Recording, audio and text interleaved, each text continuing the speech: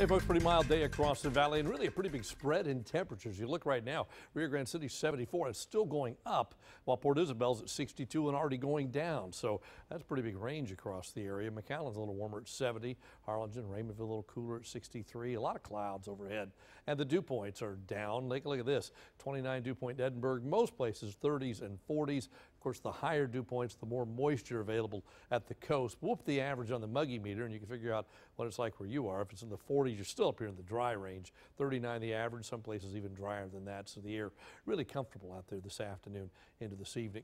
Forecast lows tonight should stay in the 50s, pretty much valley-wide. The exception would be the beach at about 60, so a mild night there. And then tomorrow, most of the valley tops out in the low to mid-70s. So still another cool day, and if you like cool stuff like this, you're in luck. We got a nice week for you. Temperatures are going to top out in the 70s probably every day until Friday. Then Friday, I think we start to warm up, and by the weekend, we may be right back where we were this past weekend with temperatures topping out in the 90s again. But that's not until the end of the week. 73, 73, 76.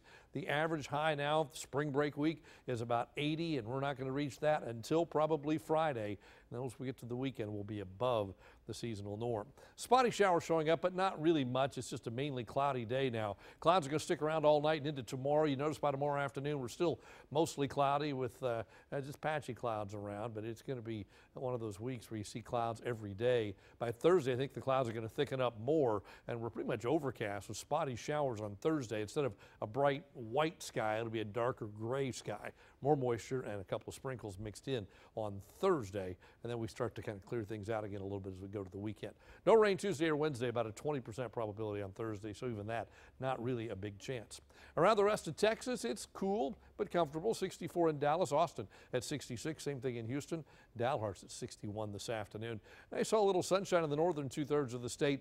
Of course, we saw the clouds here. West Texas picking up some clouds, but no big systems coming through. In fact, we don't expect another front until probably the early to middle part of next week. Watch, Future Track has nothing in our skies at all. High pressure comes down from the north, kind of builds into Texas by Wednesday, so it takes a couple of days to get here. Eventually it pushes eastward. Once that happens, flow comes back off the Gulf. Southeasterly winds bring moisture back in, and then a little disturbance gets caught up in the upper level wind flow, and that combination gives us that 20% chance for a shower on Thursday. By Friday, it's gone. There's a front on the map, but that front not getting here anytime soon, so it looks like it's going to stay pretty mild all the way through early next week. Quick check some other temperatures around the country. You can see the cold air spilled all the way down into the southern Appalachians. You go into the upper Midwest, temperatures 30s and 40s.